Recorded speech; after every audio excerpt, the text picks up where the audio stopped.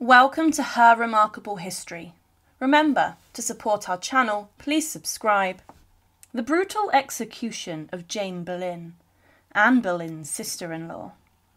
Inside the Tower of London, during the Tudor era, there were two queens of England who lost their heads on the execution scaffold that was created. Anne Boleyn would lose her head by sword, but Catherine Howard was not allowed a sword, and the fifth wife would be subjected to the commoner's axe, which was considered a more brutal execution. But there was a woman who, following the execution of Catherine Howard, was brought out to lose her head also. Jane Boleyn was the wife of Anne Boleyn's brother, and she was a lady-in-waiting to many of Henry VIII's wives, but she had been implicated in a scandal that rocked the royal court and saw the king's wife sleep with another man, the king's close friend and courtier. But Jane Boleyn's reputation in history is one which is considered shocking and brutal, and many believed that she was one of the most evil women of the Tudor period. Jane Boleyn was born as Jane Parker, and she was the daughter of the 10th Baron Morley. Through her great-grandmother she was a distant relative of King Henry VIII and was his half-second cousin. She was born and raised in Norfolk, where her family were of the upper class, and her father wanted her to go to the royal court for greater prestige and power. At the age of 14, she became a member of Henry VIII's first wife, Catherine of Aragon's household, and she would also go to the Field of the Cloth of Gold summit in France when Henry VIII met the French king. Jane was said to have been attractive, and she got involved in the court entertainment and masquerades, but in 1525 she married George Boleyn, the brother of Anne Boleyn, who would go on to marry King Henry VIII. Anne was not at this time involved with the king, but she was at the royal court, and when Jane and George married, they were gifted Grimston Manor in Norfolk by the king, and Jane became known as Viscountess Rochford.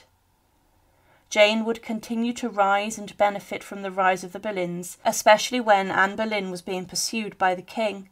Jane was gifted luxurious items, and they carried out large building projects on their home. But the marriage was one which was not happy. It's believed that George was not interested in his wife, and he lived a wild lifestyle. It was said by a contemporary that George ran wild, deflowering women and forced windows, claiming that he had many marital affairs behind the back of his wife. But when Anne Boleyn married Henry VIII, Jane was now a royal sister-in-law of the Queen, and she would also be the aunt of the future Queen Elizabeth I. But Anne Boleyn and Jane did not get along, and Jane could have been jealous of Anne when she became queen, but she would unite with her to banish one of Henry VIII's mistresses. But when the king found out about Jane's involvement, he banned her from court for some months. Following the 11-year marriage of Jane Boleyn and George Boleyn, the Boleyns would fall from grace. Henry VIII was frustrated with Anne, and he was infatuated with a new lady in the form of Jane Seymour. But Henry VIII ordered Cromwell, his chief adviser, to get rid of his second wife, and with this Jane's husband George was implicated in charges along with Anne Boleyn. He was accused of sleeping with his sister, and George would later be executed, and he was beheaded on Tower Hill. Some over the years have claimed that Jane Boleyn was a woman who testified against her own husband to get revenge upon him. She was a bitter woman, but it's not confirmed whether she did this or not. Many believed that Jane was a wicked woman who turned against her husband.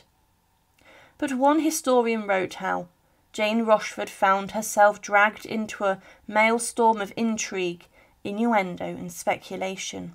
For when Cromwell sent for Jane, he already had much of what he needed, not only to bring down Anne and her circle, but to make possible the king's marriage to Jane Seymour.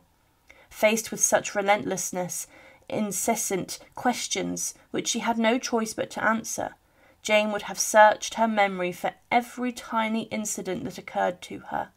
Jane had not been quick to tell tales, but she had buckled under the pressure of the relentless questioning, and it was her weakness under interrogation that gave her future detractors, happy to find a scapegoat to exonerate the king from the heinous charge of callously killing his innocent wife, the ammunition to maintain that it was her evidence that had fooled Henry and destroyed Anne and George. As mentioned, George Boleyn would lose his head on Tower Hill on the 17th of May 1536 in front of a huge crowd. He spoke to the crowd, and alongside him were 4 others who were executed for their alleged involvement with Anne Boleyn. It is not known whether Jane Boleyn was there to see her husband lose his head, or whether she was a witness inside the Tower of London when her sister-in-law Anne lost her head.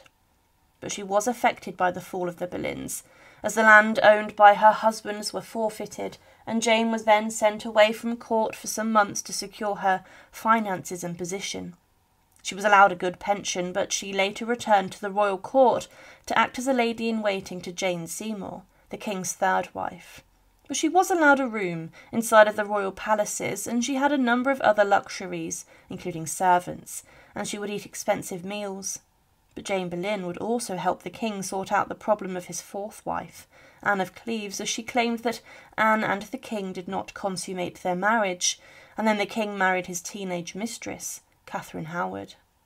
But Jane Boleyn was now back in favour with the king, and because of this she became a senior lady-in-waiting for Catherine Howard, Henry's 5th wife, and because of this she had a significant amount of influence over Catherine.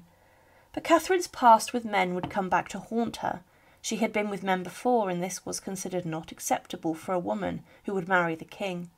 But Catherine then began to have an affair with a man named Thomas Culpeper, the king's favoured courtier, as she had a lot in common with Culpeper. She had more in common with him than her husband, and whilst the court was on progress, she and Culpeper would sleep together, and these meetings were arranged and organised by Jane Boleyn.